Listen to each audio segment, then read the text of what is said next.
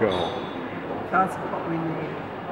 I am so thrilled to see the desire of the leaders coming together. The leaders coming together as one. You know, it's amazing to me that the only unanswered prayer of our Lord in John 17 is that we may be one. And I see a lot more of that this time than I've ever seen, than the desire of the leadership in the churches to unite and pray.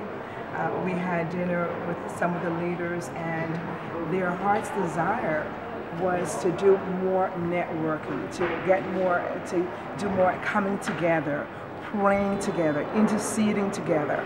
And the results are going to be astonishing, because that kind of unity commands the blessing of the Lord on Romania, even life forevermore.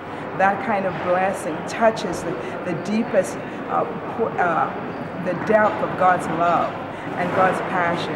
And the rain has already begun to fall. The Spirit of God has already begun to move.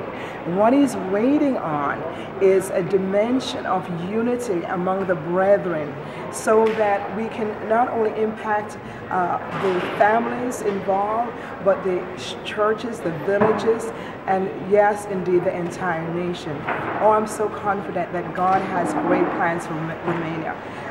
Great are His plans. There is not one city in this land that is too strong for Him. Our God is almighty. Absolute power belongs to Him.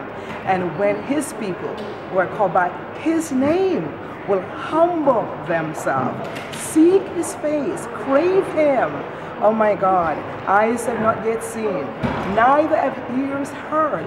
It has yet begun to enter the heart of men the wonderful things, the wonderful miracles, the wonderful restoration that we will see take place in this land and beyond. What a day to be alive. I'm so thrilled to have been here, and I can't wait to come back and even to hear the wonderful reports of what God has been doing and what God will continue to do as He shows Himself strong, that He is a God of exceedingly abundantly more. He is able and more than able. Amen. Amen.